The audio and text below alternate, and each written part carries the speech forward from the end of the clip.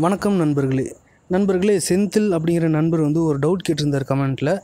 அது என்னென்னு பார்த்தீங்கன்னா, டியூப்லெஸ் டயரில் டியூப் போட்டு ஓட்டலாமா அப்படின்னு கேட்டிருந்தார். அதை பற்றி இந்த வீடியோவில் பார்க்க போகிறோம். ஃபஸ்ட்டு டியூப்லெஸ் டயர் அப்படின்னா என்னென்னு பார்க்கலாம். இப்போ வித்து டியூப் டயர்னால் உள்ளே வந்து டயருக்குள்ளே ஒரு டியூப் இருக்கும். நம்ம காற்றடிச்சா டியூப் வந்து ஃபில் ஆகும்.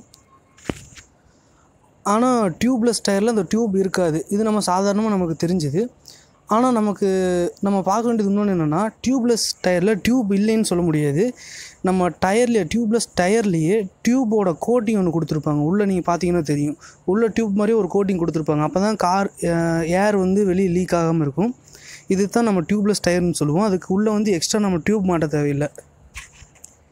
இது நம்ம போடணும்னா இதுக்கு தேவையான ரிம்மு நம்ம போடணும்.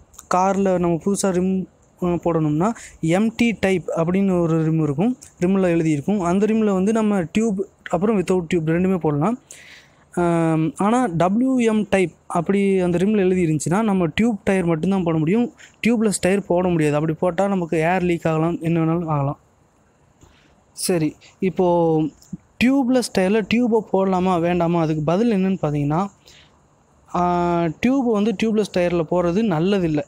போடக்கூடாதுன்னு ஃபுல்லாக சொல்ல முடியாது. ஒரு அவசரமான எமர்ஜென்சி சுச்சுவேஷன், இப்போ எங்கேயாச்சும் வெளியே போயிருக்கிறோம் அப்படின்னா அந்த இடத்துல வந்து ஏர் லீக் ஆகுது டயரில் அப்படின்னா நம்ம அந்த இடத்துல டியூப் போட்டு ஓட்டலாம், தப்பு இல்லை. ஆனால் அதுவே தொடர்ந்து நம்ம பண்ணக்கூடாது. அதை நம்ம என்ன பண்ணலாம்னா ஸ்டெப்னிக்கு யூஸ் பண்ணலாம். ஸ்பேர் வீல் நம்ம வச்சுருப்போம் பின்னால், அதில் அந்த டயர் நம்ம யூஸ் பண்ணலாம். ஆனால் தொடர்ந்து நம்ம அன்றாட பயன்பாட்டுக்கு நம்ம அந்த மாதிரி பண்ணக்கூடாது. ஏன் அப்படின்னா ஓவர் ஸ்பீடாக போக முடியாது அந்த கண்டிஷனில். அதே மாதிரி குண்டும் குழியுமாக இருக்கக்கூடிய சாலைகளில் நம்ம தைரியமாக போக முடியாது. இதெல்லாம் ஏன் அப்படின்னா ஃபஸ்ட் அதோட காரணங்கள் பார்க்கலாம். நீங்கள் அந்த டியூப்லெஸ் டயருக்கும் டியூப் டயருக்கும் உள்ள வித்தியாசத்தை பாருங்கள். உள்ளே நீங்கள் பாருங்கள், டியூப் போடுற மாதிரி டயரை பார்த்தீங்கன்னா உள்ள சர்ஃபேஸ் வந்து ஸ்மூத்தாக இருக்கும். உள்ளே நீங்கள் கை வச்சு பார்த்தீங்கன்னாவே தெரியும், நல்லா ஸ்மூத்தான சர்ஃபேஸ் இருக்கும். அதில் லைட்டாக பவுட்ரு போட்டு அப்புறம் டியூப் போடுவாங்க, நல்லாயிருக்கும். உள்ளே ஸ்மூத்தாக இருக்கும். டியூபுக்கு எந்த பாதிப்பும் ஏற்படாது. அதுவே நீங்கள் டியூப்லெஸ் டயர் வந்து உள்ளே பாருங்கள், உள்ளே வந்து அந்த ஸ்மூத் சர்ஃபேஸ் இருக்காது, லைட்டாக சொரன்னு இருக்கிற மாதிரி இருக்கும். இது வந்து டயரை பஞ்சர் பண்ணுறதுக்கு வாய்ப்பு இருக்குது, சீக்கிரம் தேயறதுக்கு வாய்ப்பு இருக்குது டியூபு. அதனால தான் டியூப்லெஸ் டயரில் டியூப் போடக்கூடாதுன்னு சொல்கிறது. அப்புறம் வேறு ஒரு காரணம் பார்த்திங்கன்னா, டியூப் வந்து கரெக்டாக செட் ஆகாமல் கூட போகலாம். ஏன்னா டியூப்லெஸ் டயர் வந்து டியூபுக்காக தயாரிக்கப்பட்டதில்லை.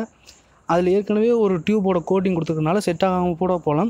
இதெல்லாம் ஒரு சில காரணங்கள். அதனால் நீங்கள் ஒரு வேளை டியூப்லெஸ் டயரில் டியூப் போகிற மாதிரி இருந்துச்சுன்னா அதை ஸ்டெப்னிக்காக பயன்படுத்தலாம், அல்லது எமர்ஜென்சி சுச்சுவேஷனில் பயன்படுத்தலாம். ஆனால் ரெகுலர் யூஸ்க்கு பயன்படுத்தக்கூடாது. இதான் நண்பர்களே நான் இந்த வீடியோவில் சொல்ல வந்த கருத்து. வீடியோ பார்த்துக்கு நன்றி. உங்களுக்கு வீடியோ பிடிச்சிருந்துச்சுன்னா கார் ஜோன் சேனலை சப்ஸ்கிரைப் பண்ணுங்கள், மறக்காமல் பெல் சிம்பிளை கிளிக் பண்ணுங்கள். மற்றவங்களுக்கும் பயிருங்க, ஷேர் பண்ணுங்கள், மற்றவங்களுக்கும் யூஸ்ஃபுல்லாக இருக்கும். நன்றி.